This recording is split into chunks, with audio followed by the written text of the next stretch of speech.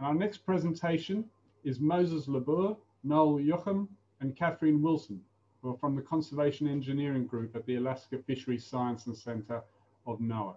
They'll be talking to using machine learning to differentiate species and count fish in trawl nets. Hi, my name is Moses Lerber, and today I'm going to be talking about how my team is developing automated video review tools using machine learning to help us differentiate between species and count fish in trawl nets. We're part of Alaska Fisheries Science Center's Conservation Engineering Group, where we work closely with fishermen and other partners to address important industry issues like gear selectivity and energy efficiency. So why are we interested in automating video review? Well, first of all, manual video review takes up valuable time that could be spent fishing or pursuing other research objectives, and also delays the time between data collection and data analysis. Right now, fishermen and scientists are collecting hours of footage from inside their nets, so being able to quickly review that data presents big benefits to both parties. And our team is working right now on developing a new net to reduce salmon bycatch in the $500 million Alaskan pollock fishery. So being able to have a tool that helps us quickly review our videos would be very beneficial. Let's talk about our goals as we're pursuing an automated video review tool. First and foremost, we want a system that's easy to use and accessible to people with a wide range of familiarity with computer vision and machine learning technology. We also want a system that can handle the incredible variety of situations you can see inside of a trawl net. And of course, most importantly, we want a tool that will give us detailed, reliable, and standardized data when we're reviewing videos. Right now for our project, we have three main areas of focus, and those are dataset development, object detection, and object tracking. Using Intel's open source annotation tool CVAT, we've been able to annotate over 5,000 images and 30,000 individual fish. And we've been using that data along with TensorFlow and Google Cloud to train and evaluate several object detection models. And right now, we're able to detect salmon and pollock with a mean average precision of around 67%. And you can see some of our results on the right-hand side of my slide. We're also in the process of implementing and evaluating deep learning-based object trackers so that we can not only detect fish in our slides, but follow them and ultimately count them. Now, counting fish in trawl nets presents a variety of unique challenges, with video quality, the wide range of organisms present in the net, and high fish density. We've been able to address many of these challenges by training our models on large representative data sets. And we're particularly interested in the challenge of counting fish in red light footage.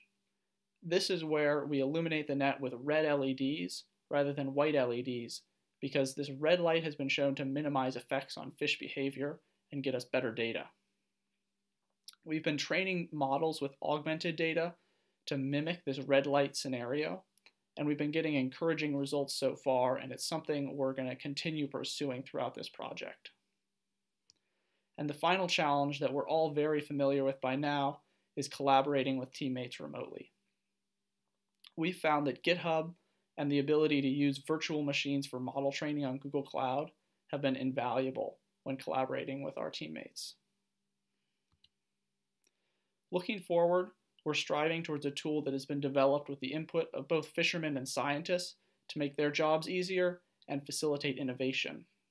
Our automated video review tool will help us deliver data in real time, allowing fishermen to keep fishing and also saving scientists time. We also hope that our diverse data sets and established workflows that we develop during this project are going to allow us to answer future research questions more quickly than ever before. And with this, we're super excited to be working on this project, looking forward to learning more about your work, and happy to answer any questions that you might have. Thank you. my question to you is I'll leave Matt to talk about the pollock fishery. I'm interested a little bit in how much you've been held back, or what's the story about getting the amount of funds you needed to run the types of tests you have on these open-based systems, which maybe the charges held you back from getting enough processing time. Has that been a challenge? Where have you used most of your resources? Thank you. That's a great question.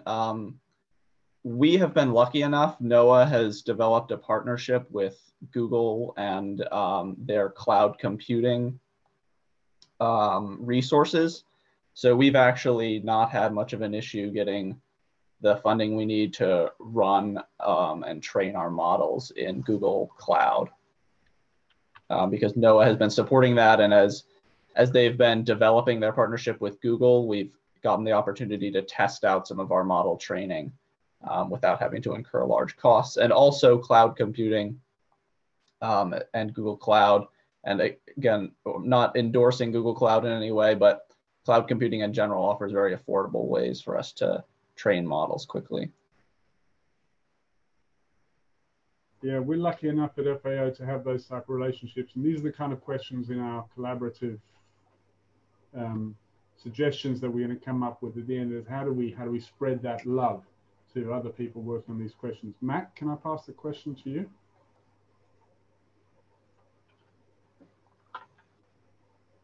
Thanks, Moses. Yeah, really interesting work.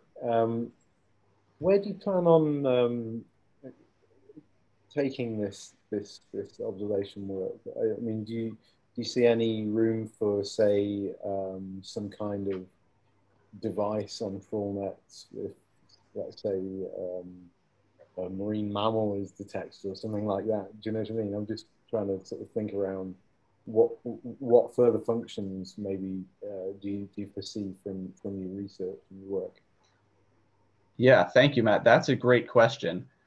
We're working on developing a very flexible program that will allow us to detect any number of objects or organisms in a net. So right now we're really focused on salmon and pollock, but marine mammals is something that, as long as we have a sufficient data set, can certainly be implemented and easily combined into the project we're working on now. And long term, we're looking to develop a device that can help us analyze live feed and trawl nets. So that's certainly something that's on our mind for the future and we're really excited about.